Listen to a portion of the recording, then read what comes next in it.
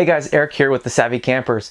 Today we're going to show you how to fix your water heater if your water heater is not working. Whether you have a propane water heater or a 120 volt / propane water heater, we're going to show you some tips to troubleshoot it so that when you're out camping, you know what to look for if you don't have hot water. So before we get started, make sure to like this video and subscribe to the channel so you can learn more about travel trailers, troubleshooting, upgrades, things like that. And if you have other questions, comment as well, and we can be sure to help answer your questions. So let's get started. So the water heater on your RV or travel trailer or camper may be 120 volt or just 12 volt propane powered.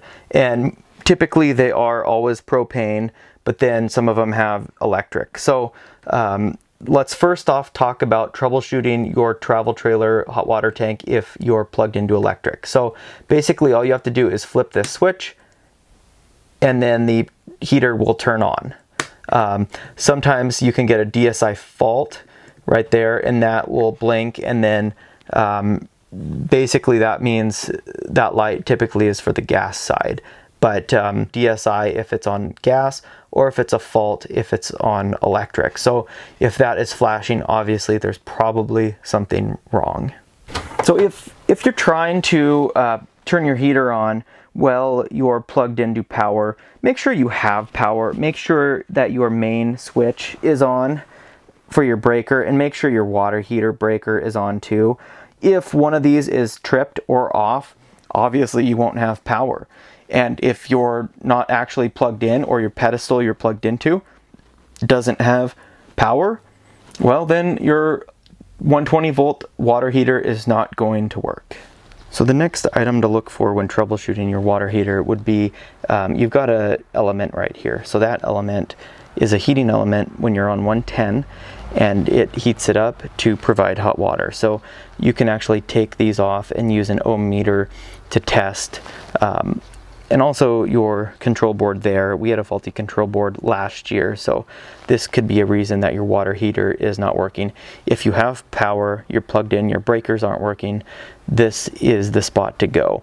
And most dealers can test these. If you, like what we did was we took ours off and they tested it for free. And if it was bad, we can just go online and replace it. The heating elements you can get online, they're fairly cheap.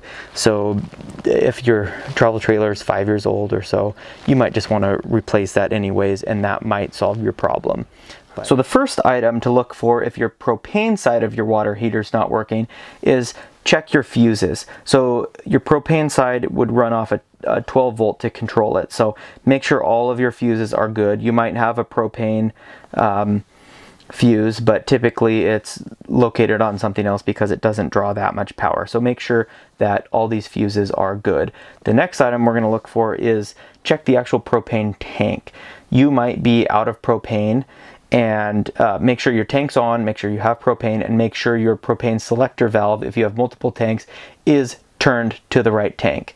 And one tip that we try to tell everyone is you can actually turn both propane tanks on and have the switch in the middle to pull from both, but we like to always just turn one on, have the selector turn to that tank, and then when that tank's gone, you know it's gone, so you flip over to the other tank, and then you know when to fill up propane in your empty one because it's empty, and you know you have a new tank left, so you can go fill it up so you're never caught in the middle of the night without propane.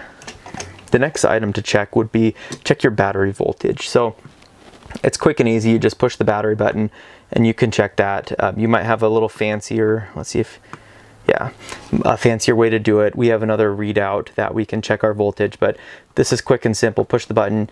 If you're on E, yeah, might not be working. The next item to check would be check your igniter. So our igniter is actually right in there.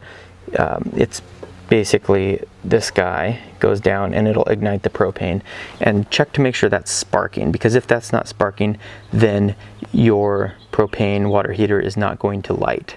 So let's turn that on real quick and show you what it does. So if you can see, you can hear that click, and you can kind of see the spark in there. So it just sparked, didn't light. Our propane is off, so that's why it's not working. Okay, I just flipped that off so it wasn't clicking in the background. So what you can do is you can pull this piece off, and you can actually pull it off from here if you want, and then take some sandpaper and sand both rods to make sure that they're clean and free of debris. Let's see, I don't know if you can see that second. There's the two rods. So you can see the two rods, and one sparks on the other one. So if there's no spark, then you're not going to have a light. On our model, this is also our flame sensor. So another thing to check would be your flame sensor. So basically it's doing the same thing. So take it off and sand it. If either rod is dusty or has soot on it, that's not going to work. And then the flame sensor is not going to sense the flame, therefore it's going to turn right off. And the way that you can tell if it's a flame sensor is if it kicks on and it fires and then it turns off maybe after 15 or so seconds, you'll know it's your flame sensor. So sanding that can help out and make it work. Last year our water heater went out right at the beginning of one of our camping trips. So it worked on 110, but it did not work on propane. So we did everything that we needed to do to troubleshoot. We took these off, sanded them, we tested ohms on it, it was fine.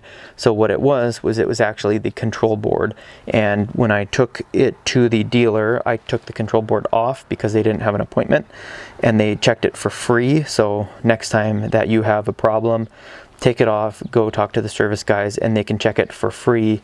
Typically, obviously you don't need to make a big appointment, bring your travel trailer in and pay a service charge. So take your board in and they can test it and tell you if it's in fact the board that's faulty. And so another item to look for is make sure that there's no debris or bugs in there or in the exhaust there. And so if a bee builds a nest in there or anything like that, your exhaust or your intake is going to be clogged and it's not going to burn properly, and it may not work at all. So just another thing to keep free of bees and debris.